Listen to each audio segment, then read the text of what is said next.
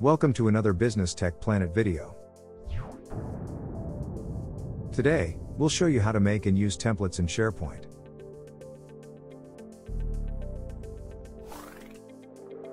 In this video, we'll look at site templates, page templates, news post templates, list templates, and finally, we'll show you how to make a site template. In SharePoint, templates allow you to start with a particular layout or structure, which is much quicker than starting from scratch. To use a site template, open SharePoint and click Create Site at the top. You'll have access to different templates depending on the type of site you create, either a team site or a communication site. In this example, we'll select a team site. Enter a name for the site.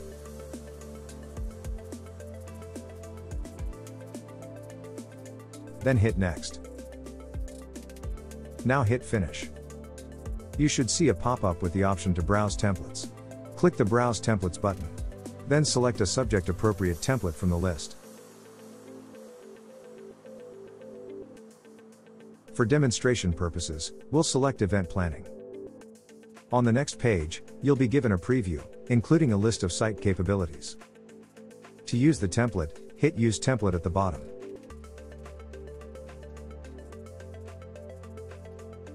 If you want to change the template of an existing site, head up and click the Settings icon. Then select Apply a Site Template from the drop-down menu.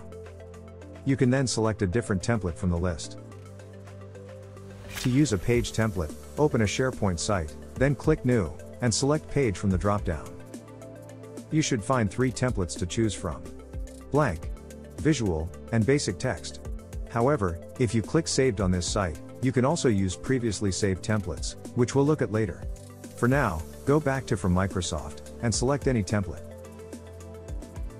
Head down and click Create to use the template. Let's modify the page. We'll change the header to an image and title, instead of color block. To save this page as a template, head up to Save as Draft, and click the small down arrow next to it.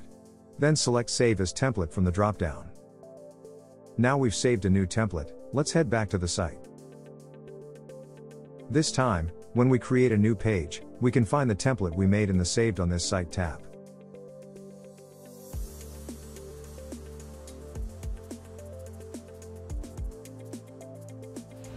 To use a news template, click New, and then select News Post from the drop-down. You'll also have access to templates saved on this site, like you do with pages. But for now, head back to the Microsoft templates, and select a template from the list. We'll select Newsletter. Now head down and click Create Post. Just like with pages, if you want to save the post as a template, click the small down arrow next to Save as Draft. Then select Save as Template from the drop-down.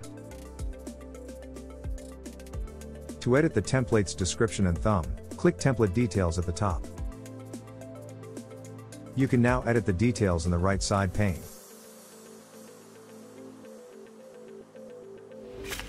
Now we'll take a look at some list templates. Start by clicking New, and selecting List from the drop-down. To use custom templates, click from your organization. We don't have any custom list templates at the moment, but you can click the link in the description if you want to learn how to make them. For now, head back to the Microsoft templates. Then select a subject-appropriate template from the list. We'll choose a Work Progress Tracker. You'll see an example list in the preview pane. The columns are at the top, and you can view them all by scrolling right. To use this layout, head down and click Use Template. Uncheck the box next to Show in Site Navigation, if you don't want the list to appear in the menu. Otherwise, leave the box checked. Then hit Create. Perfect, you can now hit New at the top to start adding items to the list. In this bonus section, we'll show you how to create your own site templates using PowerShell. To do this, you'll need the SharePoint Management Shell, which you can download in the description. And you need to be using a Windows operating system. If you're good to go, start by opening SharePoint, and copying the URL up to .com. Then, head down to the Windows search bar and type PowerShell. Next, run PowerShell as an administrator. Then, in PowerShell, type connect -SPOService space -URL space, and then paste the URL. Use the left arrow on your keyboard to move the caret position just before .SharePoint. Then type -admin. Now hit enter, and you'll be asked to sign into your Microsoft 365 account. Once you've signed in, head to the video description to grab the JSON code. This is some basic JSON code that will add a theme, a new document library called Documents, and a navigation link. Copy the code, then head back to PowerShell and paste it. Now hit enter. To add the template structure, type add-SPOSiteScript space -title space open quotation mark.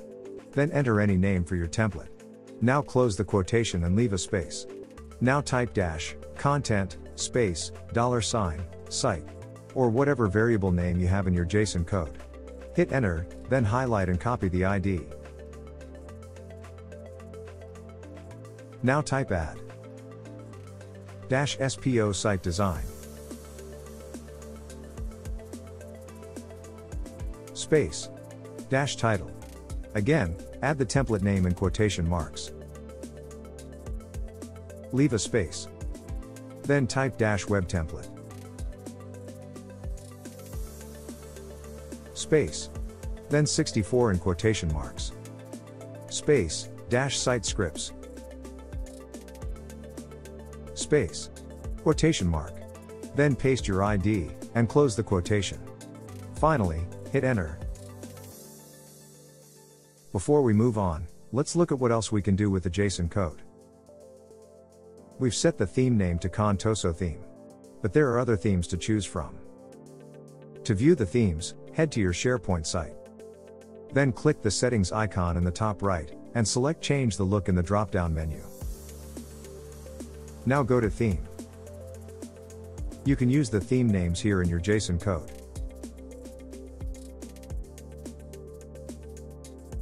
Let's go back. At the bottom, you can also view the classic themes. Here you can find themes like Sea Monster.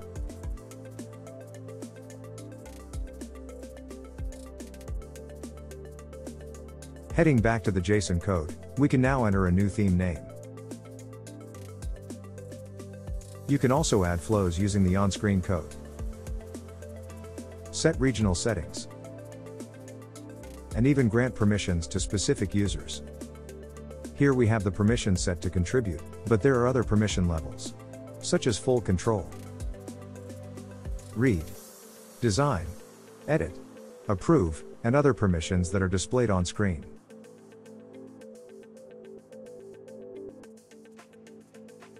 To use our custom site template, head to a SharePoint site. Click the settings icon in the top right, and select Apply a Site Template.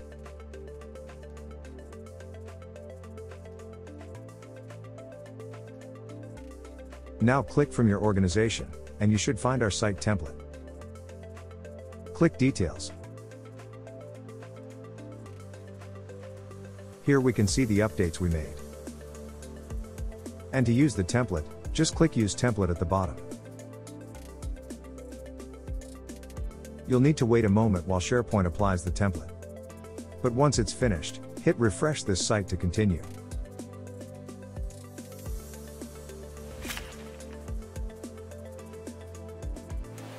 That's all for this video. If you found it helpful, why not buy us a coffee? We'd really appreciate it, and you'll be helping us grow the channel. Thanks for watching. Remember to check the description for additional resources. And don't forget to subscribe for more Microsoft videos.